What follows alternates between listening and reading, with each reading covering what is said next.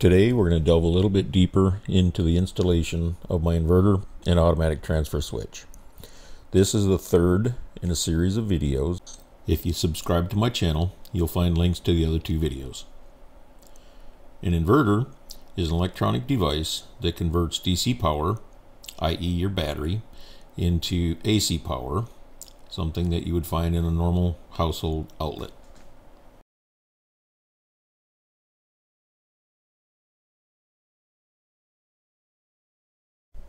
The two main components for this install are my Renogy 3000 watt inverter and my Progressive Dynamics 5100 series 30 amp automatic transfer switch. This is the wiring diagram for my complete upgrade. Today we'll only be focusing on the inverter and automatic transfer switch.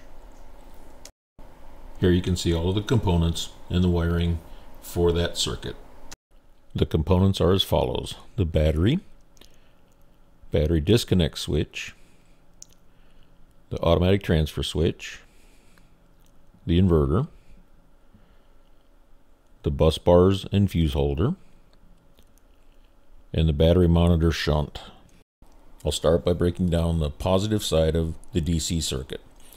First, we have a 300 amp fuse on the terminal of the battery, which then goes into the input of the battery disconnect, from the output of the battery disconnect to the positive bus bar, from there through a 250 amp fuse, out of that 250 amp fuse and into the positive side of the inverter.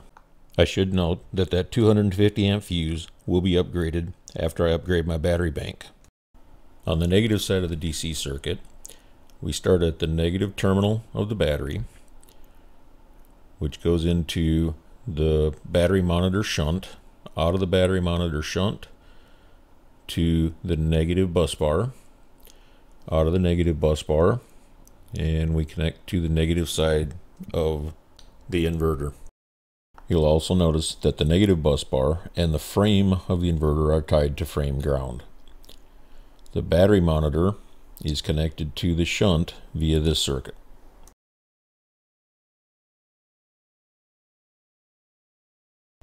This is the wiring diagram for the AC side of the circuit.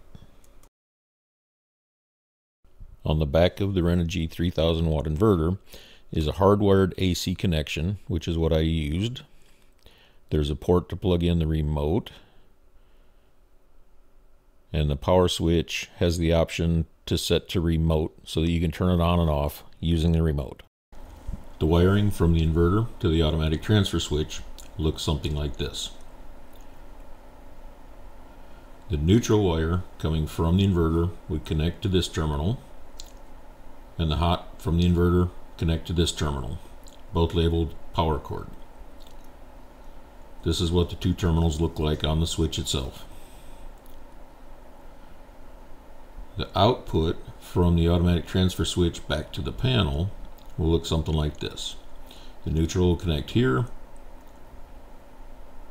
and the hot wire will connect here. And again, this is the two terminals on the switch itself. All the ground wires will connect to this bus bar, and that's what it looks like on the switch. So to give you a better idea on my setup, these are the components. That is my bus bars and fuse holder. That is where the battery monitor shunt is located. That is the battery disconnect switch. That is my automatic transfer switch. And of course, that is my inverter. Inside the trailer, you can see my battery monitor and the remote switch location for the inverter.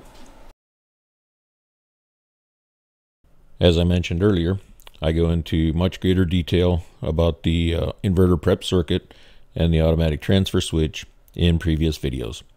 If you would subscribe to my channel, you'll have access to these links. In future videos, I'll talk about my converter upgrade, my DC to DC charger, changes that I made to the solar controller and I'll also go into wiring sizes and fuses that I selected for this project. Again, thanks for watching. Hope you got something out of it.